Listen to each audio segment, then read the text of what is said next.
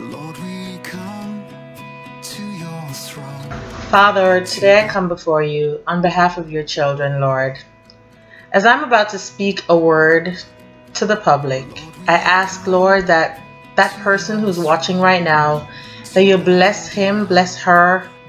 Lord, give courage today, give comfort, Lord.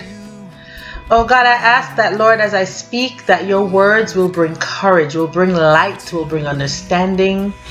Oh God, that someone will come to know you and the power of your salvation. Lord, just bless today and be pleased with whatever I say, with whatever I do. And Lord, bless the hearers. Bless them so much so that God, it will surpass their understanding.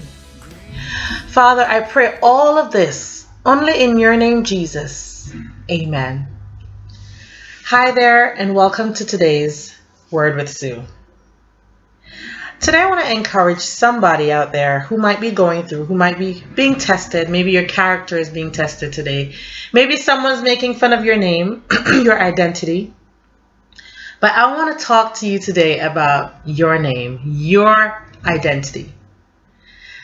From the fact that you decided to follow Christ, it meant that you took on the identity of Christ. And so you're a carrier of the name of Jesus.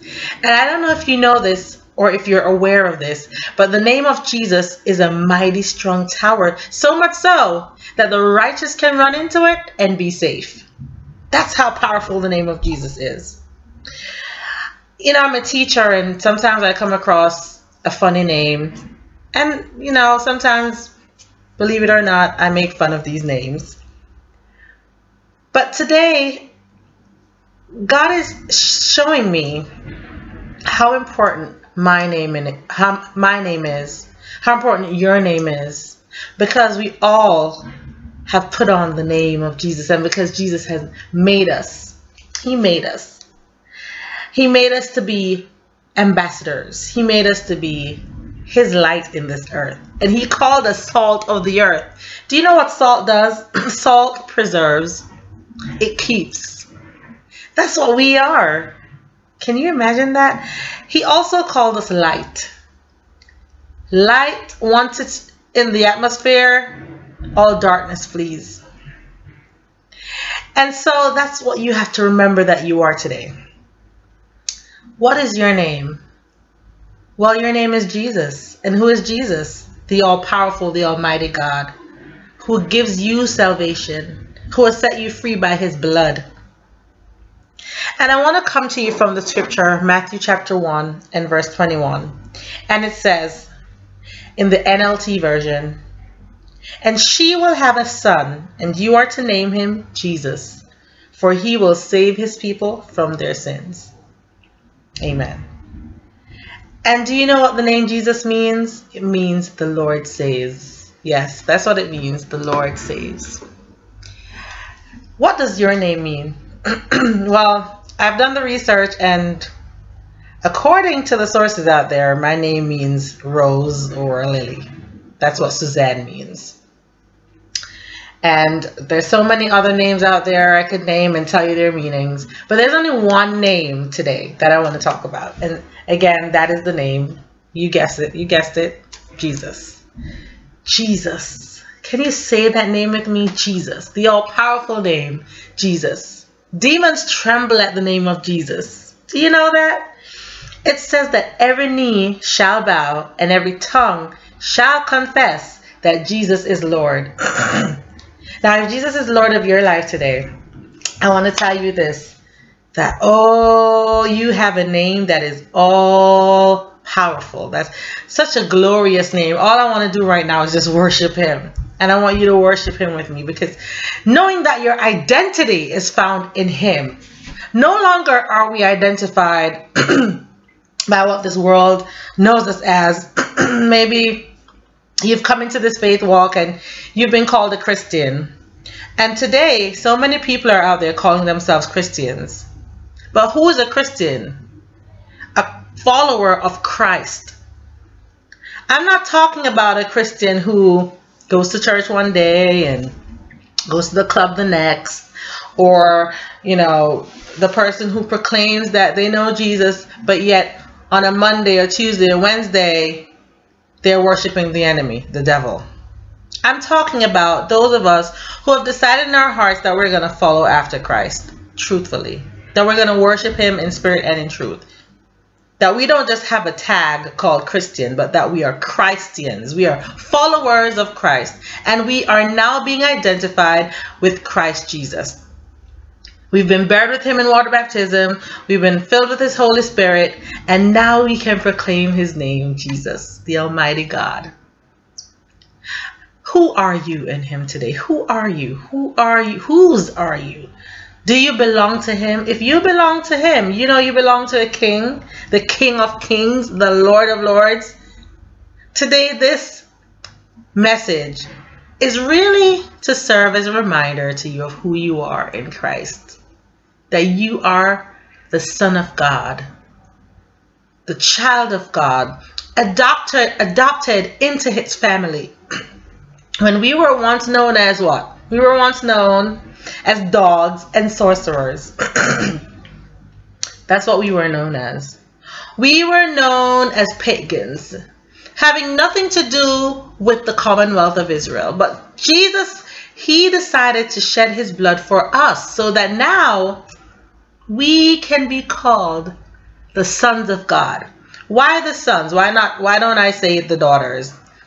In this context, what I mean is, when you think back historically, the firstborn son, the son, was given all the rights. He was the heir of all that the parents had. That's what you are. You're a son of God because you are a joint heir with Christ. He has brought you into this fold so that now you have access to all the things, all the inheritances, all the things that follow after his blood. Salvation, hope, love, joy, peace. You can now inherit an eternal home in heaven.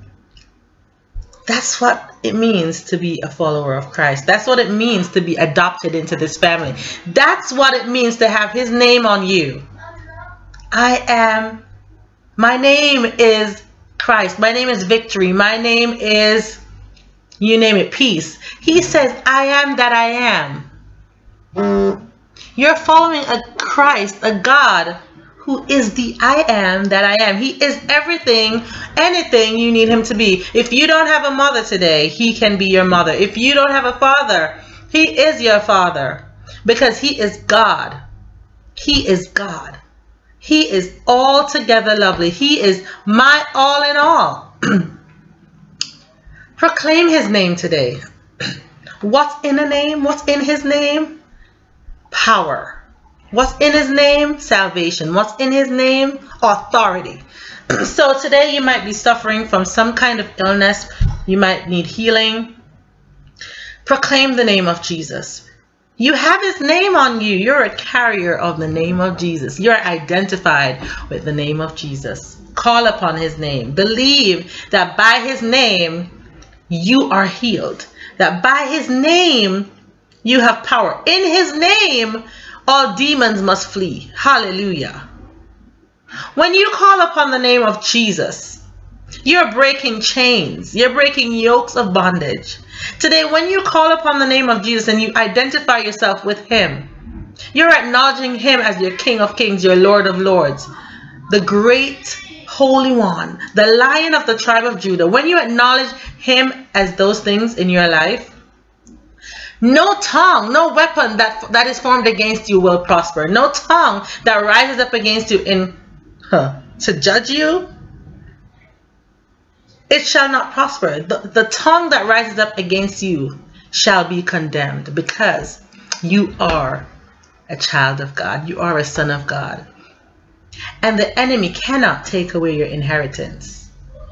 God is giving you power today to trample upon serpents, the adder. You have power to overcome today. Hallelujah. Don't give up this authority with doubt. Don't give it up. When you trust in him, he will empower you for the rest. He will empower you for your day. Hallelujah. By his stripes we are healed. Because he shed his blood, we are healed today. Trust in a God who has called you his. My child, will you come? He's calling you today. Don't turn him away. If you hear his voice today, do not harden your heart, but trust in the name of Jesus. For at the name of Jesus, every knee shall bow and every tongue must confess that he is Lord. Confess him as your Lord and Savior today, and he will take care of the rest. You will not regret following after Jesus. Hallelujah. He shall save his people from their sins. What does it say? He came so that we may have life and have it more abundantly. And here again in Matthew chapter 1, it says in verse 21, and she will have a son, and you are to name him Jesus, for he will save his people from their sins. That's why he came. He purposed that we should have salvation. This is the purpose. He made you to glorify him. So walk freely in the name of Jesus today and be blessed. We have come here to